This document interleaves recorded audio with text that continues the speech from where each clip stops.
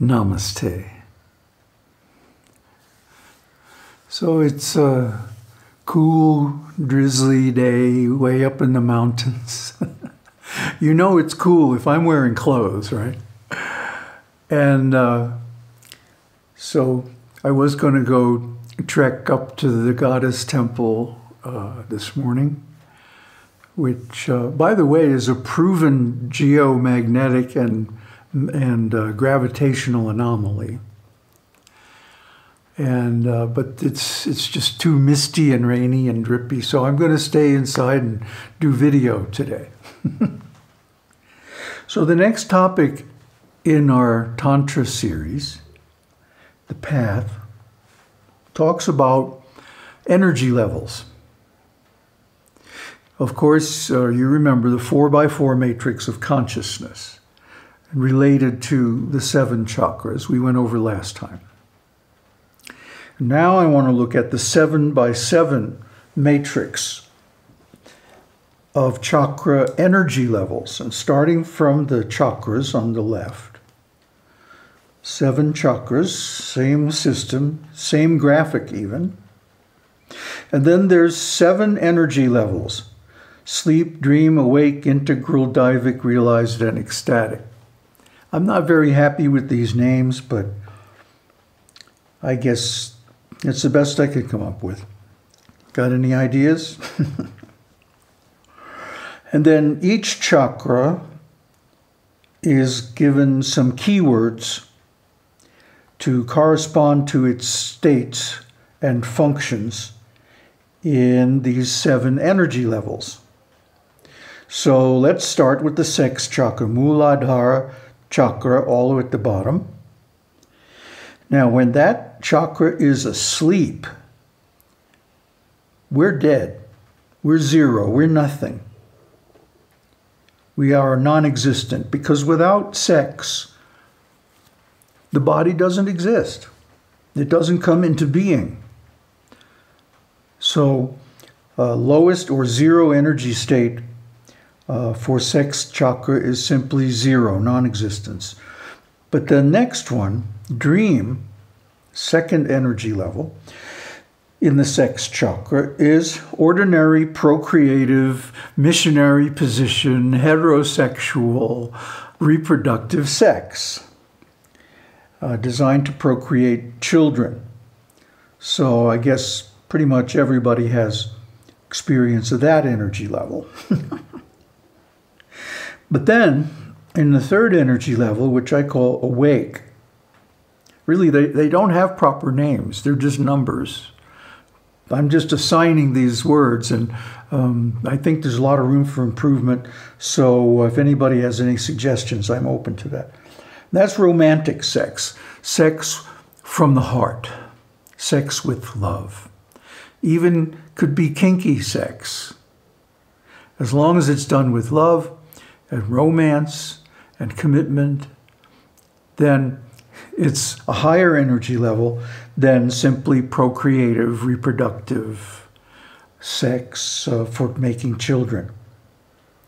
But now the next, 4th energy level, integral, in the sex chakra manifests as recreational sex, sex for fun, sex in a particular mood that we find very attractive and exciting. And then in the next higher energy level, I call daivic,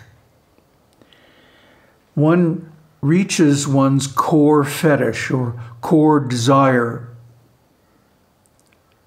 And this is the image or metaphor of the situation which is most exciting. It's a psychological phenomenon, actually. Has to do with our early patterning and emotional patterns and stuff like that, and also the very, very early sexual experiences and how those pattern us.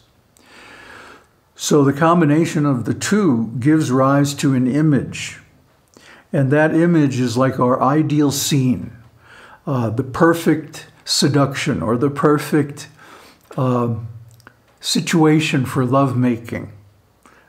Like I love to make make love outdoors in the woods. Whenever I'm in the woods, I kind of have one eye on the side of the path, always looking for what would be a nice place to have sex. That's the least kinky thing I do. But anyway, the ideal scene or the perfect situation for making love is called the core fetish.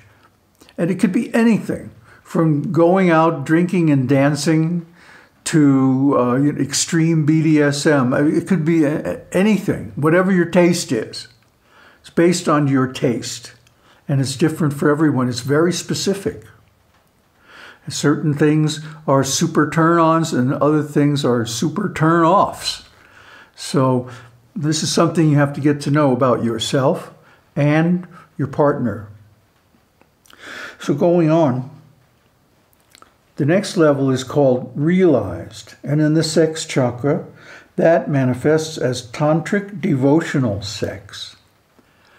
Now this gets very interesting because it could be, in the case of ananya bhakti, it could be having sex with oneself, solo practice, or with a partner, where the partner becomes the incarnation, expression, or personification of the core fetish.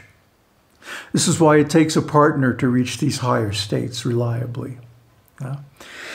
And finally, the highest energy level, called ecstatic, is Kuṇḍalinī orgasm. That means an energy orgasm. It could happen in the body, or it could happen in the prāṇa, the nadis, the channels, the energy channels. There's supposed to be like 20,000 or 24,000 of them in the human body.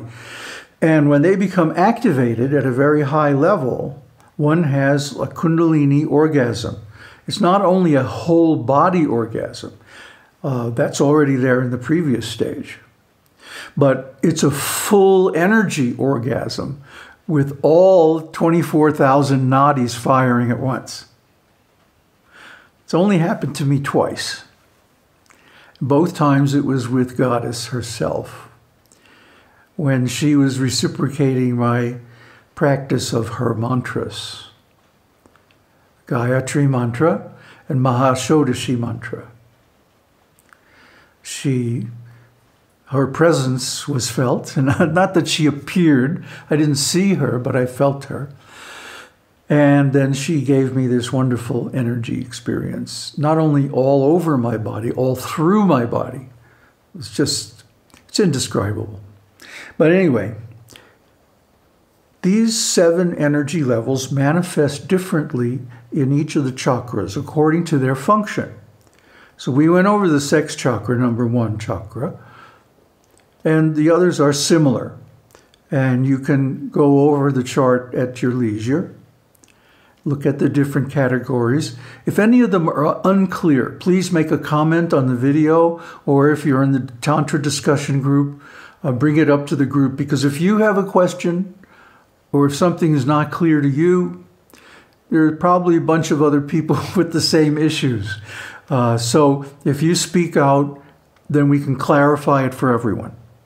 So asking a good question is a real service, and not only to yourself, but to the teacher and to the community. So if there's any questions, any doubts, whatever, please make them known, and we will address them. I want to take a look at something, because it's very commonly discussed in spiritual circles, which is the Ajna chakra, 6th chakra.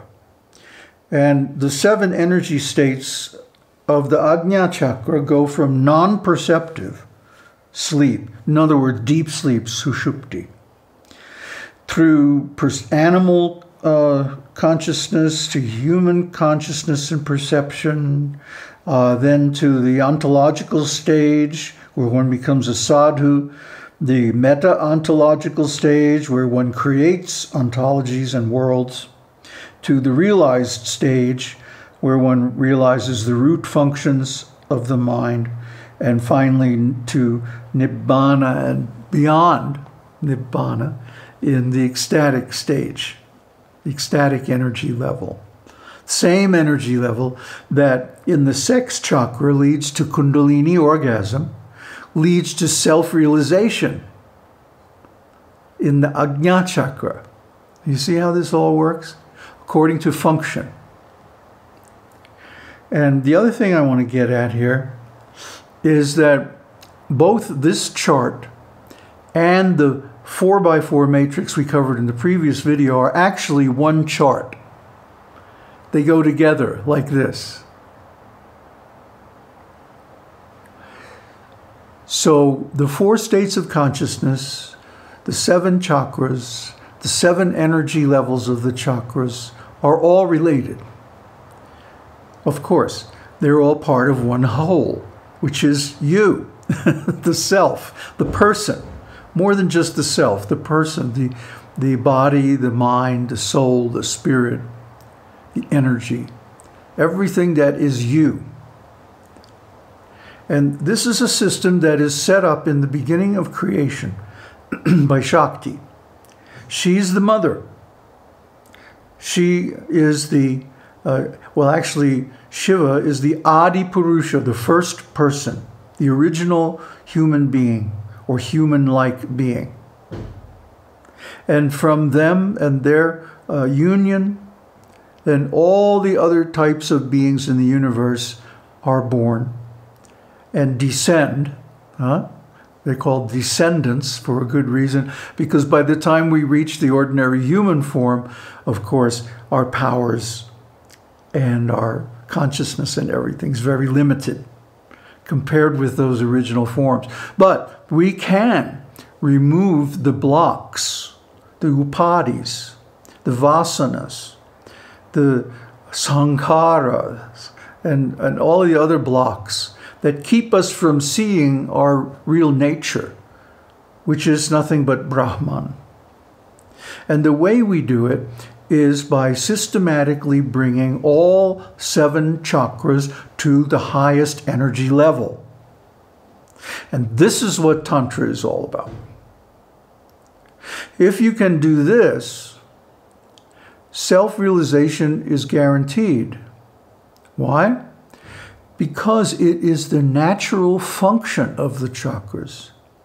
And the things that are keeping them from their natural function are the blocks. And when we remove the blocks, the natural functions manifest automatically, spontaneously, effortlessly, frictionlessly, without any work or effort. So all the effort in sadhana, whether tantric or otherwise, is actually directed simply toward removing these blocks. So that's going to be the topic going forward. How do we remove the blocks in the various chakras, beginning with the sex chakra, because the sex chakra is the energy source for all the others.